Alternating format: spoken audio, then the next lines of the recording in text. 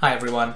Today I'm going to talk about mobile asset management and enabling ServiceNow asset management practitioners to wrap mobile lifecycle management and governance within the same platform where they're managing their other IT hardware. So their workstations, desktops, laptops, their network devices, their infrastructure, servers and storage arrays, and everything in between. Mobile asset management should really be no different. Now there's many ways for you to ingest your mobile devices into the platform. Typically most organizations will have their company-owned mobile devices registered and enrolled into a mobile device management solution, so an MDM solution like Intune, like Jamf for any iOS devices, potentially AirWatch as well, which is now under the VMware umbrella. But regardless of what those sources are, it's still a source of truth that we need ingested into the platform, much like we do for other discovered CIs. And this is where they're going to go. They're going to go in your roll-up CI, CMDB CI table view. And it's going to be auto-enrolled into the appropriate CMDB class. So we've got computer class, racks, servers, network devices, and ultimately handheld mobile devices as well. So that tends to be where the mobile devices get created within the CMDB table schema. And if you're connecting in through a ServiceNow connector, so a connector that's sort of built and supported by ServiceNow for any one of the sources that I had mentioned earlier, then those connectors, and part of their job is to ensure that all of the appropriate data, the operational data on that mobile device, is being obviously discovered and then placed into the appropriate tables and the appropriate fields within those records and those tables, so that happens in a consistent and repeatable fashion, and you're looking at a clean CMDB health and quality for your mobile devices. Now to take a look and see where those devices are going within the CMDB, you can go into the CI class manager view, and this is where you'd get to see exactly where the CIs are going in terms of which tables they're going in. So if I was to look at, let's say, handheld computing devices, I can see that that's just an extension of the hardware table, and then ultimately in the handheld computing device table. So it'll give me some basic information about the table, so what the table name is, a description for what types of devices ultimately will make it into that table, and if I wanted to see a list of the CIs that are now being populated in that table, in this case I just have a couple demo records for iPad Pro that are cellular devices, right? So this is not just the traditional iPad, but this is the cellular enabled device. Obviously if I have iPhones and Android devices from various manufacturers, those would be coming in to the handheld computing device table. So this is where the data comes in. Now, once the CIs have been created, so if I, let's say, open up a specific CI record, it's going to pull in attributes associated to that CI.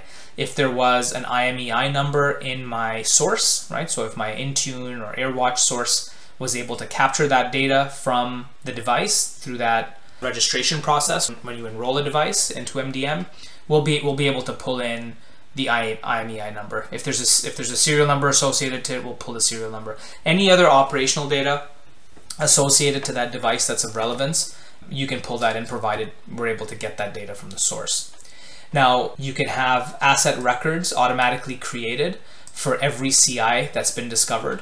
You can choose to have that happen automatically. In some classes, you may not want that to happen. So if you've got, let's say, a virtual server or virtual machine that's being discovered by a CMDB connected source, you may not want to treat that as an asset. More often than not, virtual servers aren't treated the same way as a traditional asset would. Yes, you'd still want to manage the operational data, but you don't need any business data associated to the server. So if you look at the two sides of a coin, you may not need to look at the other side for certain types of assets. You may not have or want to have an asset management governance wrapped on certain categories. But in this case, you absolutely do. You do need to capture business information on a mobile device. You may ultimately want that integrated or tied in to other processes within your ServiceNow environment, from HR and onboarding all the way to contract management and ultimately offboarding. So there's an entire life cycle that you'd want this physical asset to go through a virtual server, for example. So once you have these devices automatically created with the asset record, now if I go into the asset record, I can see the business information. So the other side, where operational data is the CI side of the equation, business data is the asset side of the equation. This is where I'd be able to capture the state of the asset, the location of the asset, who it's assigned to, what function I want to attribute to it. All of that other business information would be associated, to the asset. I'd be able to see on this side of the coin. Now, everything you've looked at so far is within the classic ServiceNow experience. And the reason I wanted to start here was to show you how we connect to the data, how we configure the data, and ultimately you can still see the data within this classic view. But I'm going to pivot immediately now to the hardware asset management product, specifically the workspace that was designed for hardware asset management practitioners.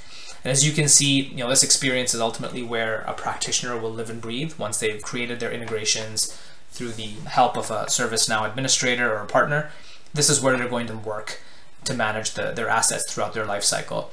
And you can see, as part of the capabilities of the solution, we're able to auto-categorize all the different types of CIs and the associated assets that get created. So you can see at a quick glance all of the computers that you have, all the mobile devices that you have. So you can get a quick view for all of these assets, and clicking into any of these will take you directly into that category. There's obviously other business information as well, from the eligibility of an asset for a refresh based on defined lifecycle duration to, and again, if you've got financial information integrated, you can bring in the value associated and the spend associated to the different types of assets that are being discovered in your environment. But the purpose of this session is to look specifically at mobile devices. So I'm going to zoom in to the 82 mobile device assets that I have within my demo environment. And here's where you can see all of the information associated to the devices that have been discovered. The reason there's no assignments in this case specifically is because these are in stock. They're not currently assets that are in use. The ones that are in use have assignments already. So for example, if I wanted to look into this Samsung Galaxy S21 mobile device, I can click directly into the asset tag, and now I'm looking at the asset. And again, this is just a different view to what we saw earlier on the business information associated to an asset. This view is where an asset manager can see all the changes that may have been made to this asset over time as it's gone through various owners over time, as it moves from in stock to in use. They can track that entire activity. Any work orders, any returns, any incidents that may be raised against this mobile device will be accessible to them, and it'll link directly into the other ServiceNow modules from incident management, change management, and so on. Specifically for this category, so this model category of asset, which is a mobile device, we've introduced some specific attributes that are very, very much catered to the mobile device itself. So if I scroll down into these attributes, you can see here there's an entire section within the asset record on mobile devices. And this section, again, is catered to the category of device that we've discovered, which is mobile in this case. Attributes that are relevant here would be the type of carrier, because this is a cellular device, the IMEI number, which we're getting from the operational data from our discovery source. If there's other information that we're able to pull in, MAC addresses and so on, we can get that as well. Now, some information here may not be discoverable. Some of this may be captured in other third-party systems. So you may have captured the cell phone number or the mobile number in another system of reference. It could be in a spreadsheet somewhere. So this is that opportunity to bring all that data together and have it associated to the device within your CMDB, including when the asset was enrolled. Now, this may have come in from your MDM solution, whereas this information perhaps came in from a different system, just as this information may have come in from a different system. The purchase date may come from a financial system. And just like that, the contract information may also be managed in a separate system. Typically, contracts that are managed for, or service contracts that are managed for mobile devices, are managed as separate entities, and the assets that those contracts govern are often looked at in isolation, which is not a best practice, because ultimately you don't want to renew a service contract for a mobile device that, let's say, has been sitting on the shelf for a really long period of time, or may have gone through several incidents over time that might want you to reconsider renewing that model from your cell phone provider, or may want you to renegotiate the service contract because it's actually costing you more money to keep this specific model which is a Samsung Galaxy S21, because you've seen several incidents against all types of assets that roll up to that model. So having a look at that data in isolation is never a good idea. It's best to look at the holistic picture of your mobile devices, including the contracts associated to them. Now, if I wanted to see more information about this contract that I've associated to it, I can simply open up the contract record from here, and I can get into all the details associated to a contract, from start and end dates, contract approvers and owners or administrators, and then I can also see all of the other assets that may be governed by the same service contract. Now, we were looking at just that one asset, but I can see here that I've got 38 other assets, and I can see here that a lot of these are just sitting on the shelf. They're all in stock and available. They're not even in use today. So when it comes time to renewing this contract, I can make a better informed decision. I may want to make a decision midway through the contract as well. I'm just going to go back for a moment into the overall contracts overview page, just to highlight a couple of other important things here. We have this concept of important actions around contracts and letting you know when things are coming up for renewal. There are also out-of-the-box notifications that are pre-configured to deliver alerts. As you approach those thresholds, you can obviously configure the thresholds as well. And then at the bottom here, you can get a quick glimpse into all of the types of contracts that you've got within the platform. So from software license and maintenance contracts to hardware warranty contracts, subscription software, and more.